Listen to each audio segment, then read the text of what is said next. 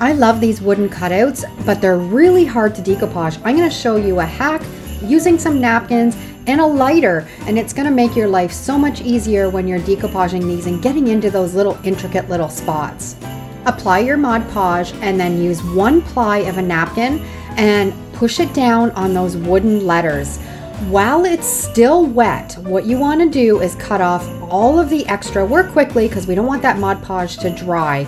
And get your lighter out, set it on fire, and how mesmerizing is this? It goes in between all those little nooks and crannies in those cutouts, and you have a piece that's perfectly decoupaged.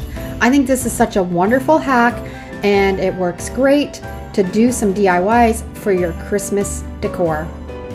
And once you've burned all the napkin away, you can seal it up with some polyacrylic sealer.